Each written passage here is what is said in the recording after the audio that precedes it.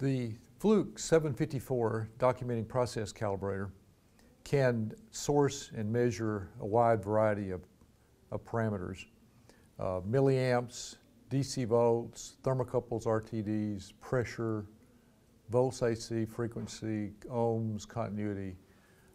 Today we're going to talk about measuring an RTD. So I'm going to power on the unit.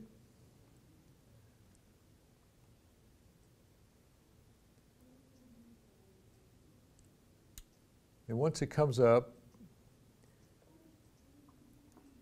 in the measure screen. There are three screens: measure, source, and the split screen that has measure and source. So we're in the correct screen to measure an RTD. So all we have to do at this point is push the thermocouple RTD button, and we get a choice of a thermocouple or an RTD. So I'm going to arrow down, highlight the RTD, and hit enter. And then we get a choice of different types of RTDs. Now I'm going to select platinum 100 ohm.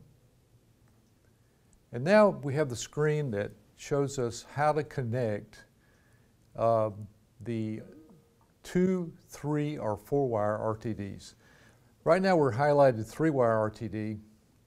We can change that. We can look at 2-wire. It shows us how to connect a 2-wire, a 3-wire, or a 4-wire.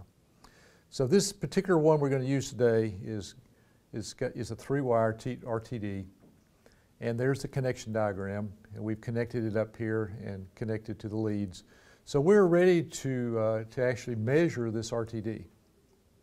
So I select 3-wire, and it goes in the measure screen, and it measures the RTD that's measuring kind of room temperature here at 77 degrees Fahrenheit. So you see on the screen it says 3-wire RTD, platinum 100 ohm, 385.